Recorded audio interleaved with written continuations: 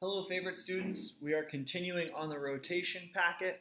This is our last video. We are looking at rotational kinetic energy. I'm on problem number 1 on page 71. This is where we have a hoop that is rolling across the ground and then it rolls up a hill and it stops, and we need to figure out how high up the hill that it moves.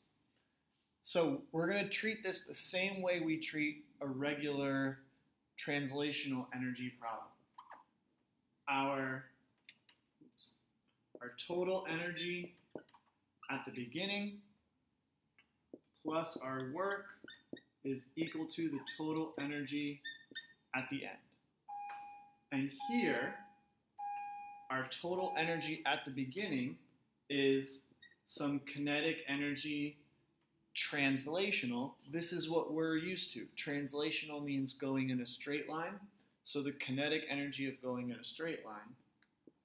Plus, there's some kinetic energy of it rotating.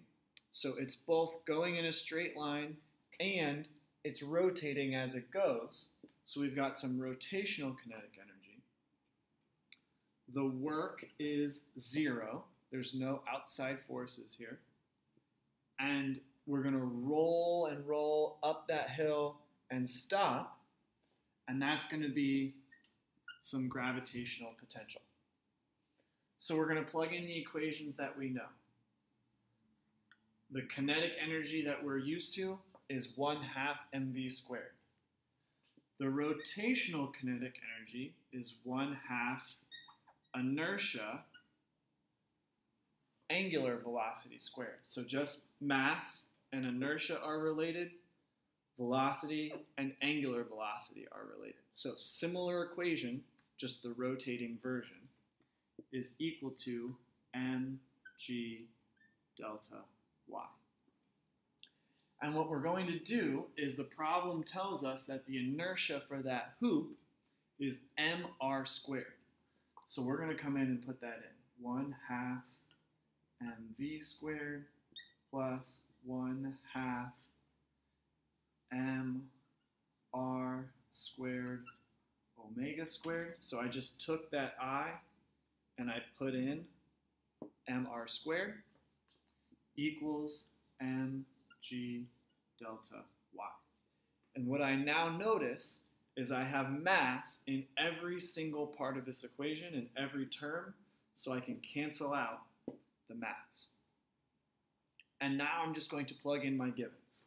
So 1/2, see that velocity was 20 squared plus 1/2. My radius is 2 squared. My rotational velocity is 10 squared, and all that. We know g is 10, and delta y is our unknown. So if we cancel out, we already canceled out mass. So now if we look at solving out these numbers, this is going to give us 200 plus 200 equals 10 delta y, which means that when we add these together, 400 equals 10 delta y, and delta y is equal to 40 meters. So at its highest point, when that hoop rolls up and comes to a stop, it's going to be 40 meters high.